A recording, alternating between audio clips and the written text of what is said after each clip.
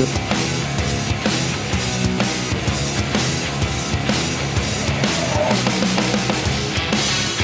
is Wednesday, August 3rd, 2011. My name is Sam Cedar on loan from the Majority Report. This is the Young Turks. Cenk will be back tomorrow. As far as I know, I'll be joining Anna in the second hour. Well, folks, happy days are here again, right? The jobs should be pouring down from the sky. The economy should be booming because we finally managed to pay off those economic terrorists in the House. They've got their debt deal. Now we're on to round two. You thought this was over? Wrong. We're on to round two now, which is where we start to assemble the super Congress. It's better than the old Congress. This Congress has more power. It can completely rip off middle-class Americans, workers in this country, basically everybody but the top 10% earners in this country, and they can do it much easier than if we actually had the standard rules for legislation. The White House now, this coming out today in Politico, the White House National Economic Council Director, Gene Sperling, had a meeting yesterday with liberal groups who were, in my estimation, perfectly justified in being pissed off about this debt deal. And what does Gene Sperling say to these liberal groups? Tell me if you've heard this one before. He pointed his finger back at liberal groups, which he said hadn't done enough to highlight what he saw as the positive side of the debt package. What is the positive side of the debt package? I suppose the positive side of it is that we now know that we're going to be sold out by the administration when it comes to stimulating this economy and creating jobs. They've pivoted now to talking about jobs, but the fact of the matter is that this debt deal, the idea of cutting at a time of recession, at a time where the private sector is not creating jobs, this idea of cutting in any shape or form is going to tank the economy. And if it's not going to just tank the economy, what we're also going to see is we're going to see the House and the Senate and the President sign off on essentially ripping all of us off from our promised retirement. Let's go to first, well, stock market. Since the days of the debt deal sealed yesterday, the stock market plummeted. Yesterday, it plummeted on growing worries about the ailing U.S. economy. The Dow Jones Industrial Average dropped 266 points, or more than 2% yesterday. In addition, some investors are now beginning to fret that the debt ceiling could actually further weaken the economy by cutting government spending before the economy has fully recovered from the recession. Of course they believe that, because every mainstream economist in the entire world knows that if you cut government spending, you're going to contract the economy at a time when the private sector is not creating jobs and not creating any type of growth in the economy. And what raises it today? It's simply the fact that the Fed announces today as a stopgap measure to basically backstop the Wall Street that they're going to consider QE3. What is QE3? Quantitative easing. It's their attempt essentially to shore up the economy by injecting cash. This is a good thing. We need cash. The idea that somehow this is going to create hyperinflation, this is what we're told by the right wing in this country. This is what we're told by the scaremongers. QE2, when the Treasury, when the Fed basically bought our own Treasury bills to maintain that market, essentially injecting cash into the economy, we were told by every right-wing nut job out there that we are just days away from hyperinflation. And yet our inflation remains low except for two things. That would be oil prices and food. This is not calculated into the basic inflation rate, or what they call core inflation, basically because things like global warming affect food prices. When you have massive droughts in the Midwest, when you have fires in Russia, the prices of wheat and all other goods go up. The other thing that adds to food inflation, that is transportation costs. Oil is, of course, still higher than we've been paying in years. So we've got stocks falling because of this debt deal, only to be backstopped by the Fed. So stocks are basically at par as of the end of today. But these austerity measures are necessary to improve our long-term fiscal health. This is from a Paul Touchstone, an investment strategist for Stone & Young. I would imagine no big lefty. But in the near term, those measures will act as a headwind against growth. In other words, welcome to the double dip recession. And so what we're going to see over the coming months, first, we've got this first whammy of $917 billion cut over the next decade, essentially capping the U.S. budget. $570 billion of that is going to come from non-defense discretionary spending. What is discretionary spending? It is just about everything the government does, everything the government pays for that doesn't involve old people.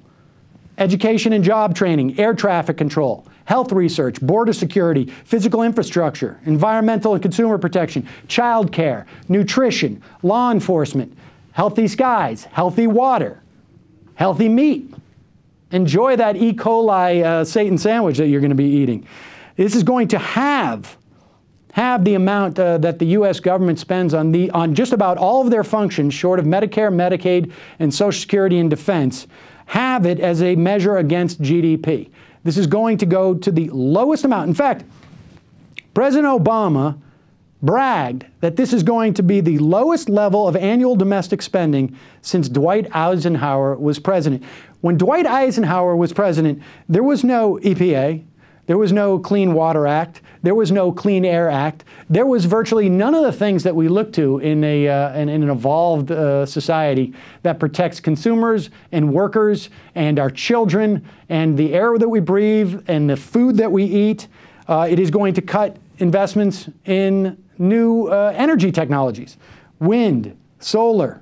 It's going to, and then we're doing this all, incidentally, at the time where we're giving $30 billion a year away to oil companies so that they can make a profit, even though their profits are at near records again. Exxon was something like 77%. Their profits were up over 77%. I think it was Shell, 44%. This is also going to cut the Worker Investment Act, which funds job training for young people, adults who have lost their jobs. It's going to affect the Trade Adjustment Assistance Program. This is for all those wonderful trade deals which send our jobs overseas. This program is supposed to be a stopgap and retrain our workers so that they can theoretically compete. I don't know exactly what they would be retraining it for. I guess flipping burgers and asking what size drink you want at McDonald's. All of this in this debt deal, we're supposed to swallow whole and enjoy it over a hostage-taking situation that has been, that is precedent-setting. And we know that at least one congressman has reported that Joe Biden had made it clear that President Obama was willing to use his authority under the 14th Amendment. In fact, it's not even authority. He would have been compelled under the 14th Amendment to raise and to continue to borrow money because the U.S. constitutionally cannot default on its debt. So the White House is now blaming liberals for not singing the praises of this debt deal. And I guess presumably that's why the stock market tanked yesterday before the Fed stepped in, is because they watch the Young Turks, or they listen to my radio program, or they listen to any other liberal talkers. They watch Current or whatever it is, and Wall Street said, oh, well, this must be bad for the economy. Highly, highly unlikely. The Economic Policy Institute, a nonpartisan think tank, not a liberal group, estimates that this deal will raise the nation's debt limit, will end up costing the economy 1.8 million jobs by 2012. 1.8 million jobs. You've got even people, the head of PIMCO, which is a massive bond trading outfit, is talking about how this is just unbelievable that the government is not spending more money. And these are the guys who should be, who are theoretically the ones that we're worried about with our debt, right? The idea is that somehow if we have too big of a debt, people are going to refuse to loan the U.S. money because they're going to be afraid of a default. Well, of course, we have our Treasury bills are at near all-time lows in interest rates because it's such a secure investment. And that trend continues. So meanwhile, we think that this super committee is going to save the day. You all know the details of the super Congress. There's an automatic trigger if this 12-person bipartisan committee doesn't come up with $1.2 trillion in deficit reduction. If they don't come up with some formula for doing this, there's an automatic trigger that's pulled, and at least $500 billion of defense spending will happen, 2% cuts in Medicare provider cuts, which essentially could either work as we're going to pay doctors less, which is going to mean that there's going to be less access for people on Medicare, or possibly, I guess, they would bargain with pharmaceutical companies. That is highly unlikely, highly unlikely. And so we're being sold this notion that somehow this is going to rip apart the Republican Party, that somehow the neocons and the anti-tax zealots, anti-Tea Party, anti-tax teabaggers are going to be involved in an internal war. So today we hear Nancy Pelosi. And do we have sound of Nancy Pelosi? We don't, do we? No. Okay, so Nancy Pelosi came out with a statement. Remember, Nancy Pelosi appoints 3 Democrats to the committee. Harry Reid appoints 3 Democrats to the committee. You have Eric Cantor, the House Majority Leader, and John Bonaire, I think it's pronounced. Is it Bonaire? I think it's Bonaire. I think it's French-Canadian. It's Bonaire, right?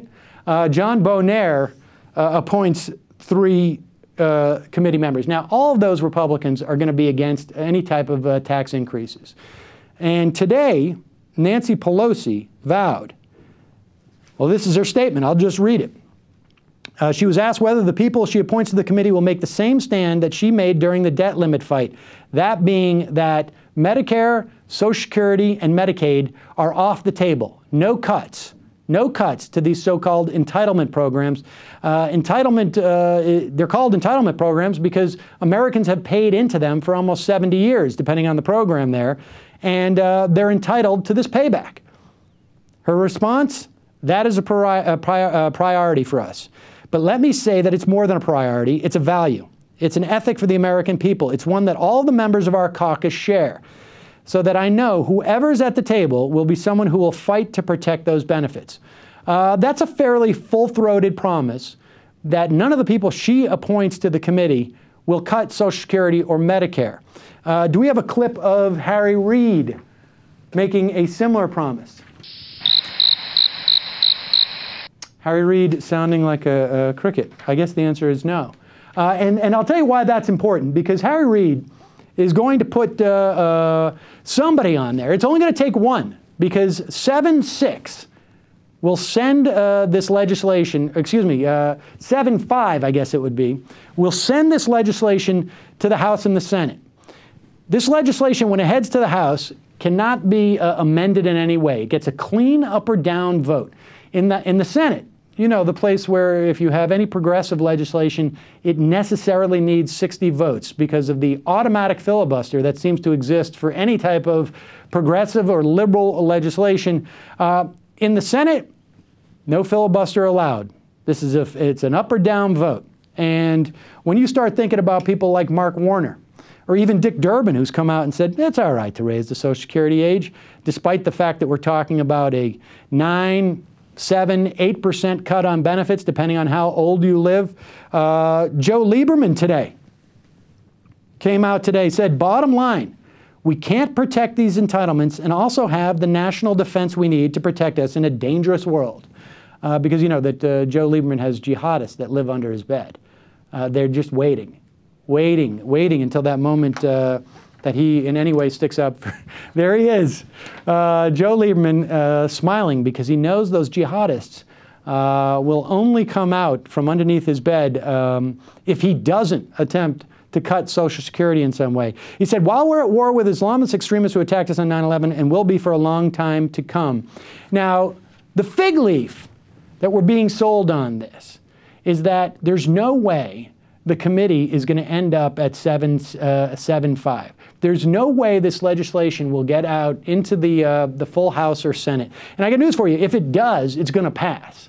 There's no way this super committee is going to pass something and it not be passed in the House and the Senate. It's highly, highly unlikely. And so the fig leaf that we're being sold by the administration, by a lot of establishment so-called liberals, is that, well, we know that the Democrats are going to demand new revenue. And we know that the Republicans are going to refuse to increase taxes in any way. So this committee is going to be hopelessly deadlocked. They won't come out with the legislation. The trigger will be pulled. And we should all be celebrating the fact that $500 billion in defense cuts will happen. Yes, I'm happy about that. But when you talk about this 2% cut in Medicare to providers, which is going to end up shrinking the access, and then you talk about the other several hundred billions of dollars cut from entitlements. And we've already talked about it. We're going to be cutting entitlements down to a level that we haven't seen in almost 60 years in this country, at a time where we didn't have an EPA, where we didn't protect food in the way that we do today, that we didn't protect streams in our air, we didn't provide as much job retraining. We didn't have to, because unions provided wages for Americans. Despite the fact that we're told that's the happy option, I have one theory of what we're going to see, and I'm not seeing anybody talk about it. Matt Taibbi had a piece a couple of days ago about this, and this has been floating in the ether for some time. This is the so-called foreign tax repatriation legislation. It doesn't have a name yet because it's just a floating proposal. Right now, we have U.S. corporations who are basically hiding trillions of dollars overseas, and they can't repatriate that money without being subject to a 35% corporate tax rate. Now, we know that U.S. corporations find a lot of loopholes to not pay these taxes, but these companies basically want to bring it back into the country without having to do any dancing through hoops, and they want to bring it back at a 5% tax rate. They want a 30% tax discount. This happened once before in 2003 under the Bush administration. They called it the American Jobs Creation Act. The amount of jobs that was created under this bill was absolutely zero. Zero. What happened was all of this money, these trillions of dollars, was repatriated. And the money, instead of being used for research and development, instead of being used to hire more people, was used essentially to buy back shares of their stock and drive the stock prices up, and they're off paying a huge dividend for shareholders and CEOs who get paid in stock options. That's what happened in 2003 and 2004 when they pulled this, and this is something that has bipartisan support. So think about this, right? Democrats want to come out of there and say we have revenue increases, so it's justifiable to cut Social Security. It's justifiable to cut Medicare. It's justifiable to cut Medicaid and crap all over poor people. But we got our revenue increases. Republicans can say we didn't allow for any increase in taxes. In fact, we provided for a one-time tax cut holiday in this tax repatriation deal. So everybody gets what they want. It comes out of that committee. It goes to the House. The Republicans en masse vote for this. They pass it there. In the Senate, where you have a slight majority of Democrats, you've got people like Warner. You've got people like Lieberman, not a Democrat, caucuses with him. He will vote to cut Social Security. They will all be able to have this fig leaf of we've raised new revenues because we're getting 5% on those trillions of dollars coming back in. But they won't have to sell the idea to the Republicans that they're raising taxes. Now, what's problematic with this? Well, yes, new revenues are good. We can spend more on jobs programs. Of course, we won't. We haven't seen a single jobs program come out of this Republican-controlled House. And what's also problematic with this is going to be a message to corporate America. Here's the way that you can avoid paying taxes on those trillions of dollars you make overseas. Just wait. 5 or 6 years. That's a great return on investment. You save 30% in your taxes if you're willing to defer it by 6, 7, 8 years. And not only will we lose that money on the taxes that we should be getting from these corporations that are hiding their money overseas. It's going to encourage these corporations to hide more money overseas because they know they can get a discounted tax rate on it. This is going to be the bomb that they drop sometime in November, right around Thanksgiving. You're going to be enjoying your turkey, and all the while, you're going to get screwed. We're going to take a break. We'll be right back. More stories after this. This is the Young Turks. My name's Sam Seder, filling in from the Majority Report at majority.fm.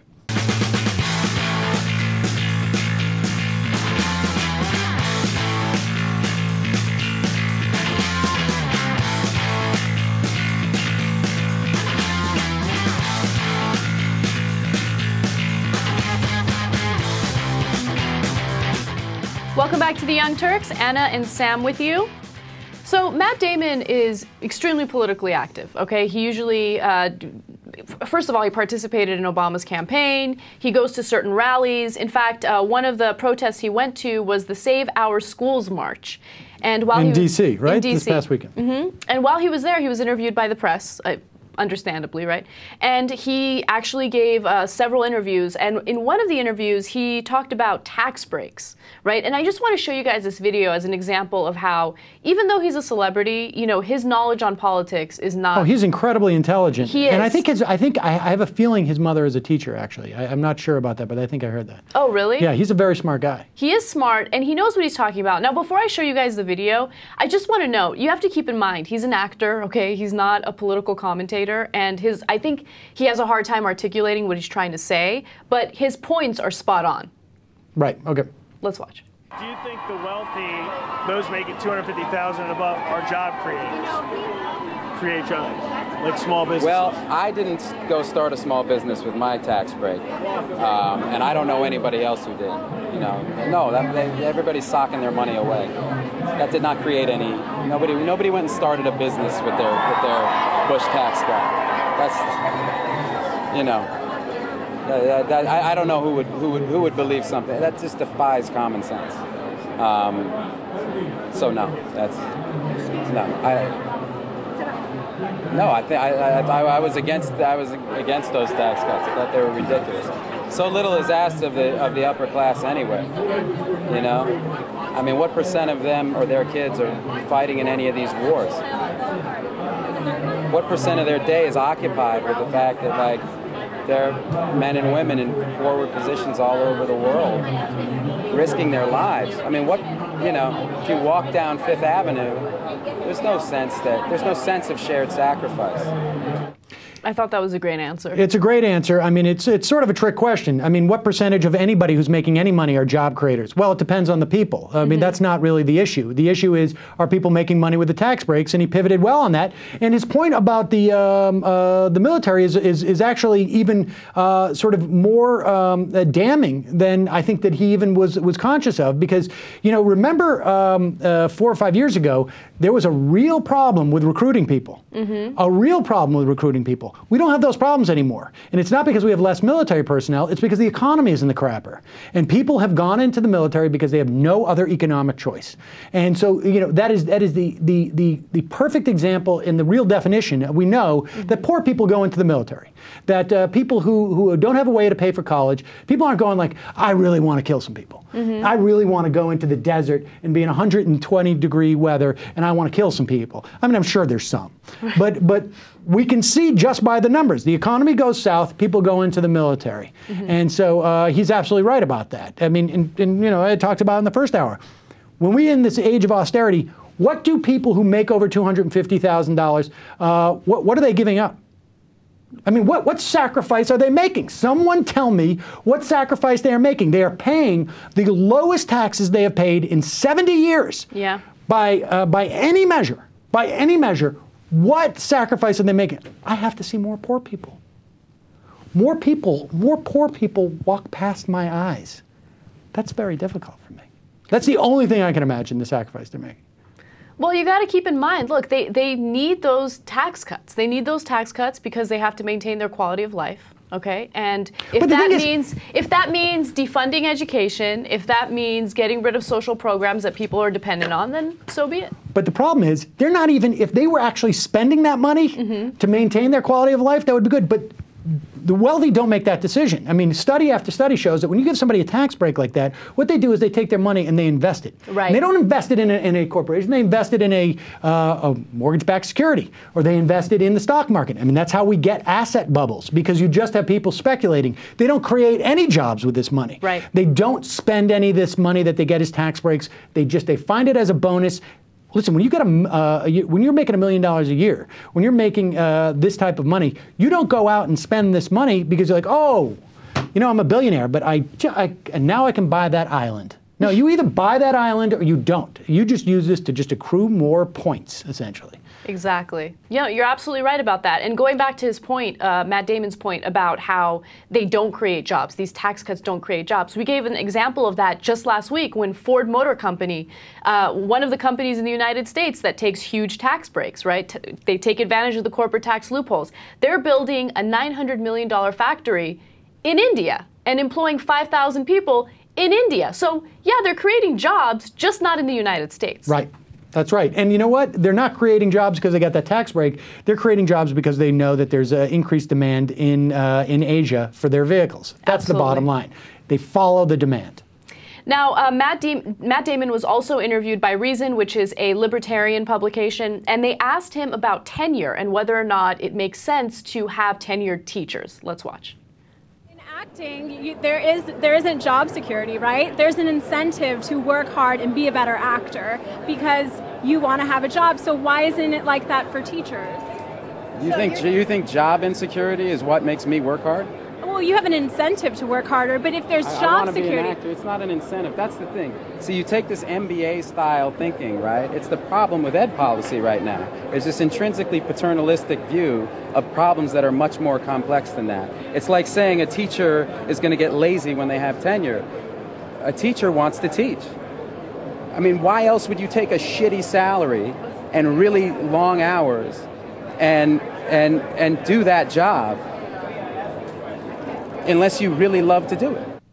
And he's right. And in fact, you know, she's talking about, he brought up the tenure. In fact, she's talking about just that it's difficult to fire teachers in elementary schools and in high schools and whatnot, because unions provide protections. Exactly, yeah. And, you know, there has to be a system where you do have some way of protecting teachers from firings that are unreasonable, because, you know, you have a small institution like that, and, you know, sometimes you have superintendents at schools, sometimes you have principals of schools. I don't like that person, I'm going to fire them. I mean, they're not, they need to have some system. You can fire a teacher under union contracts. You just have to go through some hoops to make sure that the firing is justified. So this notion that somehow teachers, they're getting away with murder, those guys. Totally. They're making so much money. Oh my God. We should tax them as much as we possibly can. These teachers making, you know, like $30,000, $40,000 a year, $20,000 a year. Oh my gosh.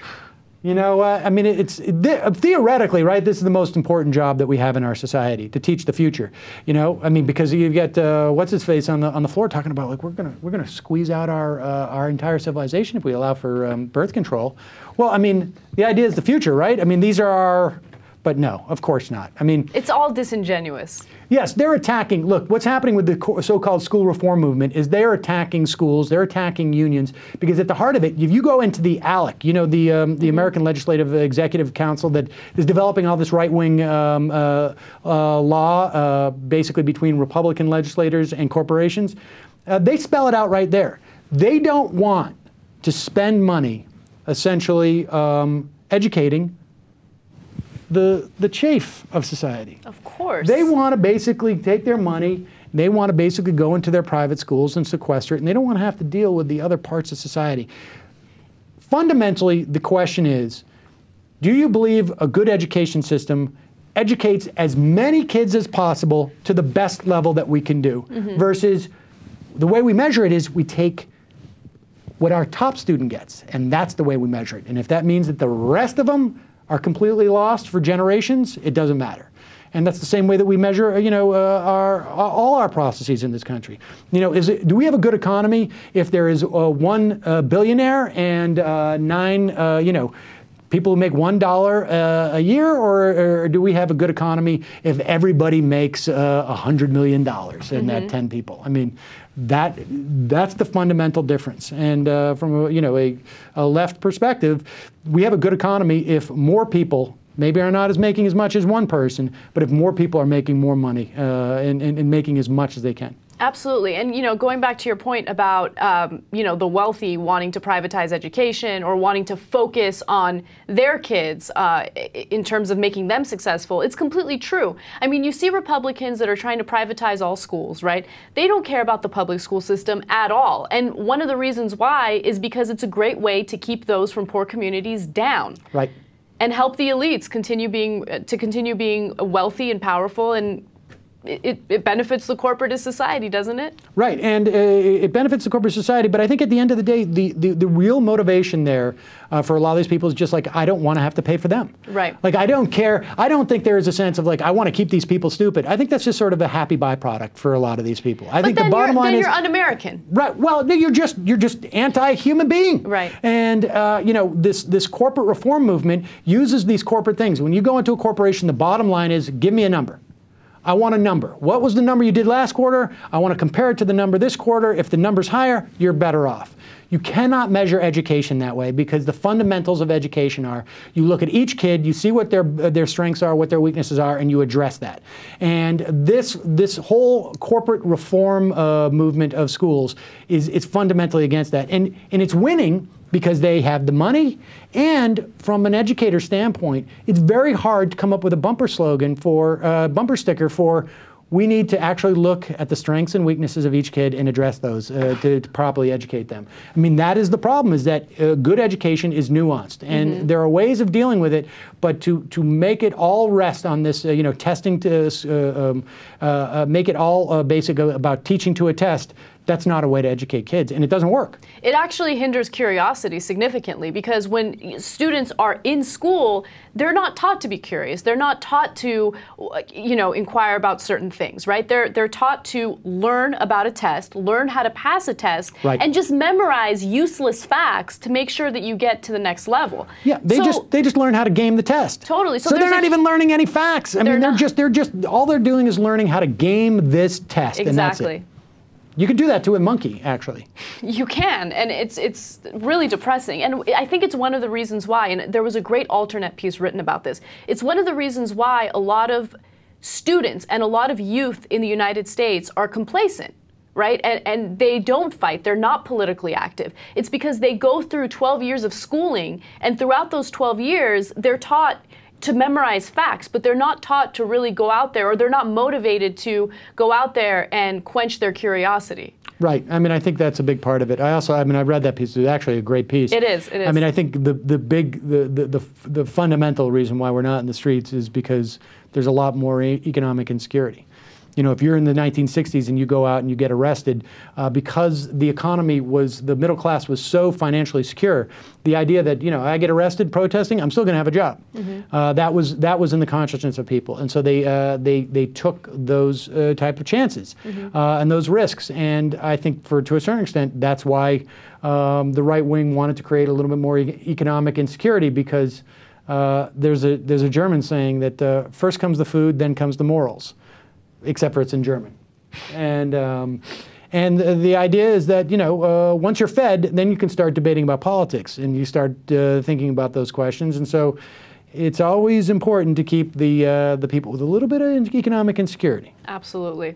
All right, the story I promised you guys, Warren Jeffs, who is an infamous polygamist who had his church raided in Texas in 2008, there has been a tape found where he instructs a 14-year-old, among other underage girls, on how to sexually pleasure him. Okay, so he is facing a trial right now, and the thing that bothers me about this story is what he's doing, right? He's a horrible fundamentalist guy who is using religion as a way to lure young women into his bedroom. It makes me sick to my stomach. But another thing that bothers me about this is he is the kind of guy that holds other polygamists back. And what do I mean by that? Am I a polygamist? No, okay? Am I a monogamist? Yes. But do I have a problem with other people, consenting adults, living a polygamous life? Absolutely not. I have no problem with that at all. So there are individuals out there who want to live a polygamous lifestyle, right? And not necessarily want to get married. They just want to, have several wives according to them, or several husbands according to them. And then society looks down on them, but not only that, they get prosecuted for being polygamous. For just living together. Yes, even if you're not, first of all, you can't get married to several people. But if you live a polygamous lifestyle, that's considered illegal in several states. I didn't know that. And you can be prosecuted for it. I mean, this guy's he's a rapist. He is a rapist. He's a disgusting person, and then he gives other polygamists a horrible name. Because as soon as you hear polygamist, the media portrays them as this. You see what I'm saying? This guy's not a polygamist, he's a pedophile. Right. That's right. He is a pedophile, and to a certain extent, there's a dynamic here that with the fundamentalist perspective on, frankly, women as being subjugated. Like their job is basically to pleasure the men and stay in the background and do as the men says. And this guy just needed basically some kids so that he could actually impose this type of. I mean, he's obviously He's nuts. He is nuts. I'm going to give you a quick example of what he was caught saying on the tape. Ugh. He says, a good wife is trained for her husband and follows the spirit of peace. He also makes good reference to drawing close or being close, which is how the church members refer to sex. So he tells the women, or the little girls I should say, to draw close, and that means pleasure me. I mean, this guy is just disgusting. So I'm glad he got caught. I'm glad he got raided. It's really sad to know that parents are willingly allowing their daughters to enter this type of situation. That's nuts. I know. That's nuts. That's the worst part of the story, in my opinion. Yeah. You are a parent. Don't get brainwashed by this bullshit. All right? Sorry for my language, but seriously, this is ridiculous. You know what? I don't think you even telling them. If you're going to give your daughter up, your 14-year-old daughter, to some nutcase who's going to essentially rape them,